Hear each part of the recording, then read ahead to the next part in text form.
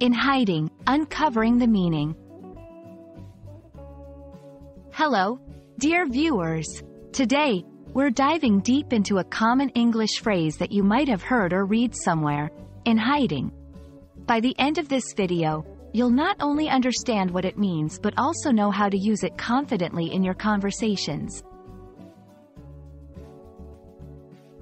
In hiding consists of two words. 1. In, a preposition that indicates a state or condition. 2. Hiding, a noun form of the verb hide, which means to keep out of sight or to conceal.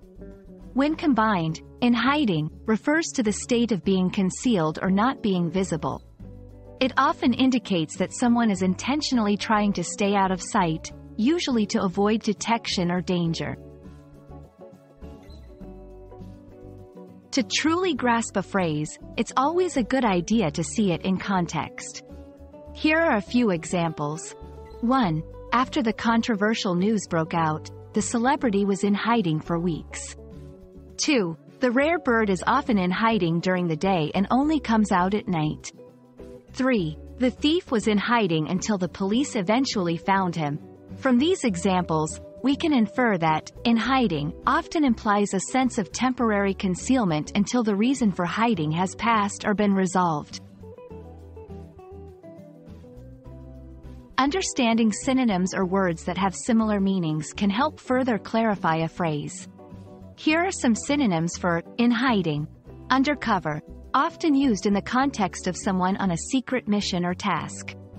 Incognito, means having one's true identity concealed.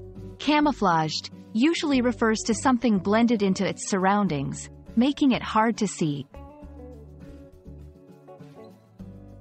And that wraps up our exploration of the phrase, in hiding. Remember, it signifies a state of being concealed, often intentionally.